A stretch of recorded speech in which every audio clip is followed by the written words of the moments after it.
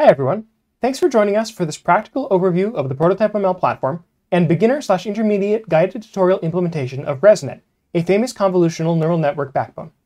We encourage you to open the project and explore the PrototypeML platform for yourself during the course of this video.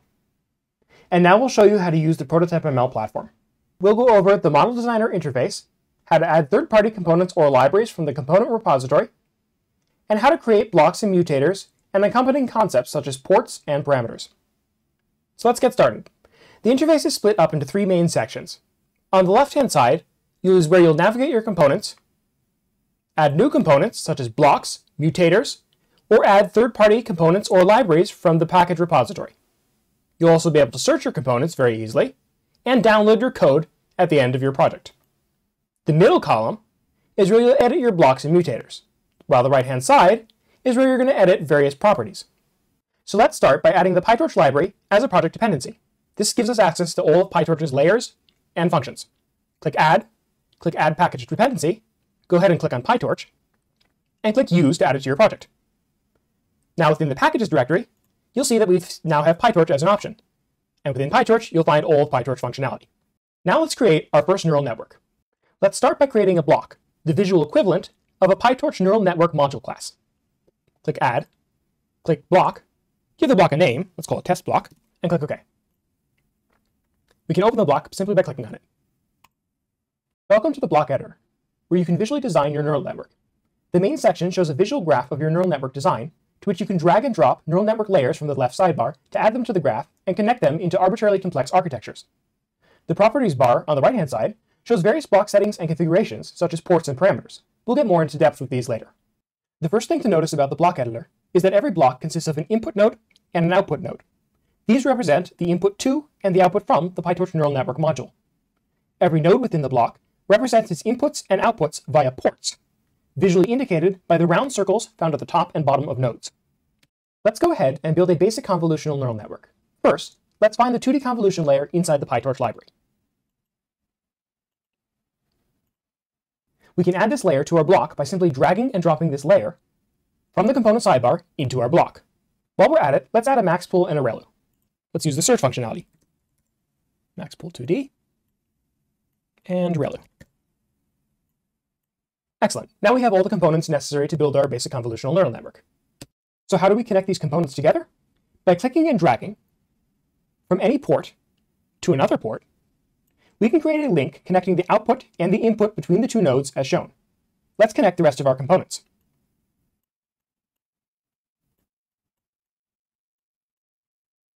Links also allow us to visually represent more complicated interaction between nodes, such as skip connections, simply and easily. Let's add a skip connection between the input and the output. By clicking on the input port where the two links meet, we can choose how we want the two outputs to be combined and in what order. So now you've learned how to add components to your blocks and link them together in powerful ways, completely visually. Let's get back to basics. You can go ahead and click the Format Graph on the right-hand side to very nicely visually format your graph. So now that we have the components of our neural network linked together, you might be wondering how you can edit the parameters such as the kernel size or stride of the convolution. By clicking on any node, the Properties bar will switch to show that component's properties and parameters, which you can easily edit. The instance name represents the variable name of the layer. The Repeats field allows you to quickly repeat the block a variable number of times, assuming the input and output shapes are compatible. The Apply Activation field provides you with quick access to common activation functions. Below, you will find all the various parameters you can edit for this specific component.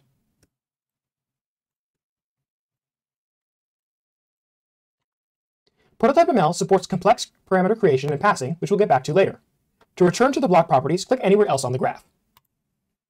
As previously noted, ports represent the inputs and outputs of a component. By default, components contain one input port and one output port. If, say, we wanted to pass two inputs to a component, we could add an additional port.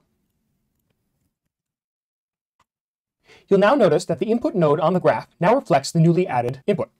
While ports represent the tensor data going in and out of components, the PrototypeML parameter system allows for properties to be passed between components as well. Let's say the stride of the convolution should be configurable, rather than hard-coded. Let's add a parameter for stride. You can see our newly created parameter. Now let's change the convolution to use the passed-in stride parameter rather than the hard-coded default. When editing a component parameter, you'll notice if there are any other parameters on the block that we can pass down to this component. Let's go ahead and delete the 1 and put in stride instead. The convolution, stride, will now be set to the pass stride defined by the block. So now we've added our components, defined how they connect, and even added some extra parameters and ports. We can see the code produced by this block at any time by clicking the Toggle Code View button on the right-hand side of the editor. As you can see, by traversing the block component graph, PrototypeML is able to generate clean, complete, and functional code automatically. Now let's dive a little deeper into the system. Blocks allow us to visually define neural networks, and either blocks or mutators can be added to a block from the component sidebar. Mutators are the second primary component of the PrototypeML platform and allow us to encapsulate specific pieces of functionality so that they can be modularly used within the block editor while giving us complete control over functionality. Let's go ahead and have a look at the convolution 2D mutator. The mutator editor consists of several distinct code editors, each with a specific purpose, while the property sidebar displays a view similar to that of the block with ports and parameters. Through the use of magic variables displayed in curly braces, such as highlighted, PrototypeML allows you to code complex functionality that can be reused throughout the platform. As you can see, the convolutional layer usage is separated into several components. First, the torch library itself is imported within imports. Then, the convolution is initialized in the init code block with the instance variable and params variable. When used, the instance variable will be replaced with the name of the instance as defined, and the param variable will be replaced with a formatted parameter string. Third, in the forward section, the output port variable is set to the output of the layer's forward call, which receives the input port as a parameter, and is then executed. While more convoluted than the blocks to explain, these magic variables provide users with a powerful API for integrating their components with the PrototypeML platform, and are easy to use. While not necessary for a beginner, familiarity with mutator design can be beneficial. Finally, ports and parameters can be defined just as they are with blocks. So now hopefully you're a little more familiar with the PrototypeML interface, how to create blocks, how to add components to blocks, how to connect components together within blocks, how to add ports and parameters, and how to view the code when you're done creating a project. Now we're going to switch gears, and I will guide you through the creation of a specific neural network type, in this case a ResNet block. For those of you who aren't familiar with it, the ResNet block, or as the paper was titled, Deep Residual Learning for Image Recognition, was written by a team at Microsoft and has acquired over 62,000 citations, and is perhaps one of the most famous of what we call the backbone convolutional neural networks. As we all know, neural networks are universal function approximators, and their accuracy increases with the number of layers within the network, thus deep learning. However, it's not quite that simple. Because of problems with vanishing gradients and cursive dimensionality, deep networks are unable to learn simple functions like an identity function, or a function that returns its input, if the network possesses too many layers. This is the challenge that ResNet, and specifically its residual block and skip connections, attempts to solve. In the following depiction of the residual block, you can see that in addition to the input being passed through the various convolutional layers, there's also a skip connection that directly adds the inputs to the outputs of the next block, thus preserving their gradients in the process and preventing the issue of vanishing gradients, where many gradients less than 1 are multiplied to produce an ever-shrinking gradient as you go deeper and deeper throughout the network, thus reducing the network's capability to learn. So ResNet very effectively solves this issue. Furthermore, it is thought that convolutional neural networks learn simple representations such as lines and angles in earlier layers, and more complex objects and shapes deeper down in the network. Through the use of skip connections, deeper layers are also able to learn directly from those earlier ones, further increasing accuracy. So instead of just talking about ResNet, today we're actually going to build ResNet. Specifically, we will be building the ResNet-18 and ResNet-34 architectures. Before we get started, let's review the architecture. The ResNet architecture processes images through an initial set of convolutions before reaching its main feature, 4 ResNet layers at different spatial resolutions that employ residual blocks with skip connections between them and are repeated a variable number of times depending on the specific architecture type. Because of the changes in spatial resolution between ResNet layers, we employ a 1x1 filter convolution to downsample the skip connections between layers. So let's get started. You're highly encouraged to open the provided project and follow along. We've built most of the blocks in advance, which we'll briefly review, and then we hope you'll join us in constructing the residual block and try out the PrototypeML platform for yourself. Here's the ResNet architecture. A convolution, batch norm, ReLU, and maxpool, followed by the 4 ResNet layers, each of which is an instance of the ResNet layer block, which we'll get to in a moment, and then an average pool, a flattened, and finally a fully connected. The size of these 4 layers, that is, how many times they're repeated, is defined by the parameters which we have defined, layer 1, layer 2, layer 3, and layer 4 size, and finally the number of classes is the output of the fully connected. Any parameters can be viewed by simply hovering over one of the components or by clicking on them to view more information. So now let's open up the ResNet layer and have a look inside. The basic block here is the residual block that we will be implementing in a moment. What you're looking at is a single basic block that will downsample its input followed by a configurable number of basic blocks at the downsampled resolution, as configured by the ResNet architecture type. You'll notice that we've used this repeat functionality on the second block to automatically repeat the block the number of times provided by the blocks parameter. We can in fact see this in the code itself. Finally, we define a variable called downsample that instantiates our 1x1 downsample convolution and passes it to the basic block. This brings us to the main event. Let's now build the basic block. Double-click it to open. All right. You can see that we've already done some of the work for you in terms of defining the parameters that this block needs to receive. Now all you need to do is put in all the components in order to produce the residual block. Remember this diagram? It's time to start building exactly this. First, let's put in the various components that we need. We'll go over here, conv2d, we're going to need one of those. We're also going to need a batch norm. Batch norm 2d, perfect. Okay, and then we're going to need a relu. Grab one of these, put that in there. Excellent. The next thing we're going to need is another conv. So actually, we're going to wait on this just for a moment. Now let's start connecting these. So the input goes to the conv2d. The conv2d goes to the batch norm. Batch norm goes to the relu. And let's give these friendly names, shall we? So conv1, we'll call it. Call this one batch norm 1. And relu, sure, relu 1. Okay. The second thing we'll need is yet another convolution, except in this time, instead of dragging it from the side, let's use the duplicate instance functionality. So if you click on the mutator and you go to the right-hand side property bar, you can click duplicate instance. That will put in an exact duplicate, and it will even name it nicely. So there's conv2, okay? And then we're gonna need one more batch norm. So let's duplicate that, create batch norm 2, and connect that up. And then this, we're gonna need one more relu.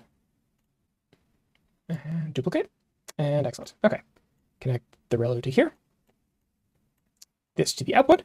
And now, as you can see, we have the first half of what we need to build. Let's go back and build the skip connection.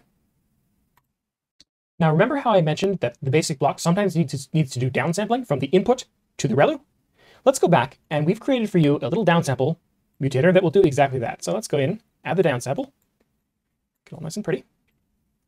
Now, the input is going to go to the downsample, and then the downsample is going to go to the relu. Now, looking again at this diagram, you'll notice that when the skip connection meets the relu, it wants to be added. Let's go back, and you can just click on the port here, and go to concatenate and change it to add. That will now add those two outputs together before it goes into the relu. Finally, now that we have all the components set up, we need to go and fill in some parameters. So first, let's go to the conv1. We're going to set in channels to in planes. We're going to set out channels to planes. Kernel size to 3. Padding to 1. And bias to false.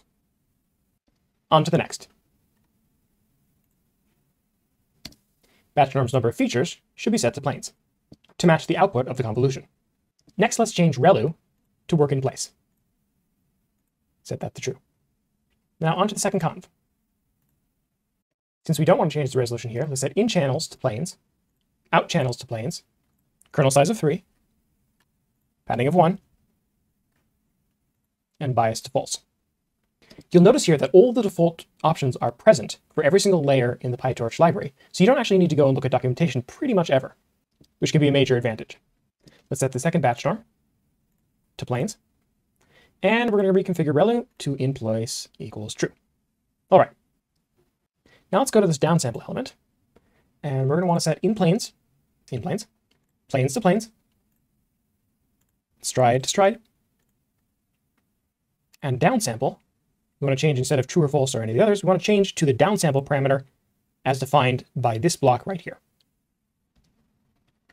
All right, and there you have it, the complete basic block. Now let's go ahead and click Format Graph. That'll just sort of organize it nicely for us. And there we go. That's the entire basic block. We can now go look at the code. And now with the basic block completed and the rest of the architecture finished, you can now test this thing out. So first of all, let's have a look at the ResNet-18 block. ResNet-18 blocks, you'll see, just essentially employs the ResNet-18. And if you go ahead and click on here, you'll notice that we've set all the sizes for the different layers to the necessary number of times to produce the ResNet-18 architecture. By comparison, if we look at ResNet-34, and go ahead and hover, you'll see that this is a different configuration and produces a deeper network, or ResNet-34. Assuming you have followed along with this tutorial, I encourage you now to go over here, go ahead and download your code, open it up, unzip it, and run the test.py. This should download the pre-trained weights from the Torch Vision library, and it should run your newly created model. This completes our tutorial for the ResNet architecture. Hopefully you now have a familiarity with the PrototypeML interface and functionality, and we encourage you to read our documentation and check out our other videos on the advanced functionality we haven't covered in this video. If you have any questions, please don't hesitate to get in touch. Thanks for joining us today.